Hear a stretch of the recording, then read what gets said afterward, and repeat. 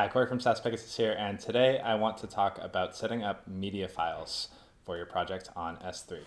So before I dive into this, just a quick overview of what media files are and why you need them in your Django project. And basically they are files that are not distributed with your application. So this is anything that is uploaded by a user. So in Pegasus, one example is a profile picture. So if I want to go add a profile picture to my user, it's getting this one from Gravatar, but let's say I want to add this one from OpenAI and I want my profile picture to be an OpenAI logo. So it says success, but if I refresh this page, it didn't work. And it is trying to load a URL here for this media profile picture endpoint that basically does not exist. So this is obviously a problem, and it's a common problem with any PaaS, platform as a service, which depends on Docker, because Docker doesn't really have a good way of exposing the file system to you, and these images need to get stored on the file system. So what people do to fix this is they store their media files somewhere else, usually a cloud storage provider like Amazon S3 or DigitalOcean Spaces. And today I'm just going to walk through an example of setting that all up end to end on S3 so that we can get our media files working in our application here. So this is from the Pegasus docs on how to do this. And where we're going to start is we're going to start with this guide from testdriven.io, which is something that I always use to set things up. It's also what I followed in order to configure Pegasus. And the first thing we're going to do is we're going to set up our S3 bucket. And so I'm logged into S3 here. I'm going to go to buckets, and then I'm going to go to create buckets. And I will put this bucket into the US East region. I'm going to name it something like my app name, which is translate, and then media for my media files. And I'm not going to copy any settings. I am going to use ACLs, I believe. I'm just going to double check here. Yes. And then I'm going to turn off block all public access and accept the warnings that come with them. Then I'm going to disable versioning. I will leave all these other settings the same, and I will create the bucket. So this is my bucket here, now set up. And next we're going to go through these IAM access steps. And this is where we're going to create a user in a group that can only access our specific S3 bucket so that we don't accidentally sort of leak our root credentials anywhere. So we're going to go to the IAM page, and we're going to create a user group. Create group, and then we're going to enter, let's see, translates media group, something like that. And we are going to select the built-in policy for AWS S3 full access.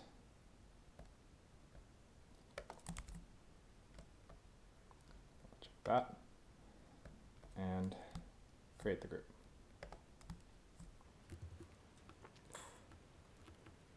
So we do have the option of limiting the access even further to just the group that we've created. I will not show that here, but you can do it by essentially following these instructions from this site here. So after we've set up the group, we're going to set up a user for this group. So we're going to go to users, create user, and then we'll say sort of like translate user. We do not want to provide access to the management console, and then we're going to go to next. We're going to add the user to the group that we just created. We're going to do next, and we are done. So that is what was just shown here. And now we're going to create some access keys for our user so that they can use them to work with the Amazon media from our server. So we are going to go to the user we just created. We're going to go to security credentials, and we are going to do create access key for local code, and click next. For the description, we can say something like translate media server access. And that just gives us a hint as to what we're using it for here. Okay, so now we've got our access key and we've got our secret key. So we've been using Kamal for deployment of our application, and so we'll add these to our Kamal environment. So I'm going to go into my applications deploy folder, and the first thing we're going to do is we're going to add them to our secrets, and that is in our deploy YAML file. And so we're going to add a variable for AWS access key ID and a variable for AWS secret key ID. And then in our .env file for our deploy, we can add these values down here at the bottom. So our access key ID we will get from here, and our secret key we'll get from here. And then for our storage bucket name, we'll choose the name of the bucket we set up, which I believe was translate media, and the custom domain I think is also translate media. And since those values aren't secrets, we can actually add them directly to our clear list. So let's do that. Storage bucket name, translate media, and S3 custom domain, translate media. So once we've updated our environment, we're going to push those environment variables to our production application.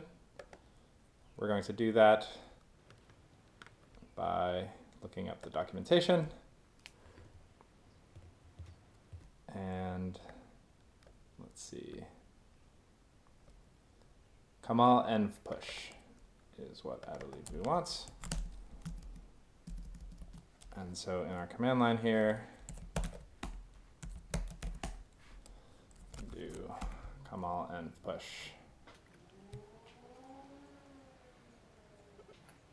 So hopefully what this will do, or has done, is take our environment variables and sync them up with all of our production Docker containers. Right, so the other thing we may need to make sure to update is to set use S3 media to true.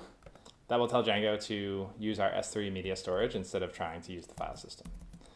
So let's do that.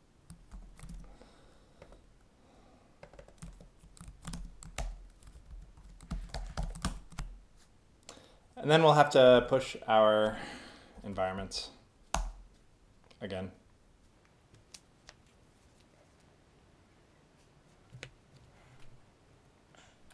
And that just syncs our local environment variables up with our production environment variables.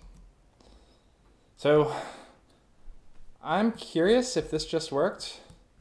I suspect it didn't, but let's give it a crack. So now let's try again to set our logo to OpenAI. It again claims success, but if we refresh the page, it fails. So I'm first curious. Yeah, so it is still trying to load this from our Django application server instead of from our S3 bucket, which makes me think that maybe the deploy or the environment variables didn't take. So let's also try running a deploy and see if that gets the job done.